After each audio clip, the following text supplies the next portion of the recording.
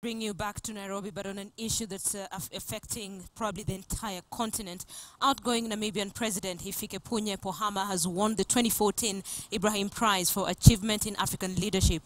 Pohamba has been recognized for his focus in forging national cohesion and reconciliation at a key stage of Namibia's consolidation of democracy and social and economic development. The prize committee of the Ibrahim Foundation assesses democratically elected former executive heads of state from African countries who have served their term in office within the limits set by their country's constitution and have left office within the last 3 years. 29-year-old Pohamba was named the recipient of the world's most valuable individual award for African leadership. The award, known to be the most valuable individual prize globally, comes with a $5 million cash prize paid over a period of 10 years. The winner is thereafter given $200,000 every year for life.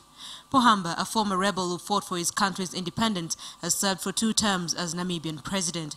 He was first elected in 2004 and again in 2009 and is due to be succeeded by President-elect Hage Geingob. Pohamba has been recognized for his focus in forging national cohesion and reconciliation at a key stage of Namibia's consolidation of democracy and social and economic development. His deep commitment to the rule of law and respect for the constitution, in particular on the issue of term limit, also impressed the prize committee. Basic indicators: is there equal economic opportunity? Is there safety and rule of law? Is there respect for human rights? Is there human development, education, healthcare? Namibia is a very young country. It's amongst the youngest on the continent.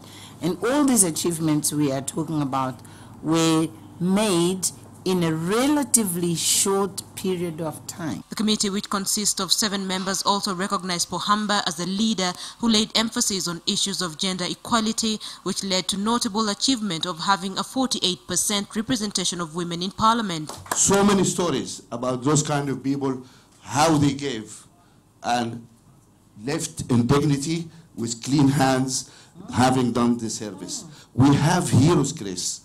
So that what gives us hope that we will move forward. Don't just focus on the bad example which are, filling the bed. And the criteria is not very difficult. The criteria primarily is somebody who's a leader, who has integrity, who has done enough, to lift his country out of repression or oppression or what have you.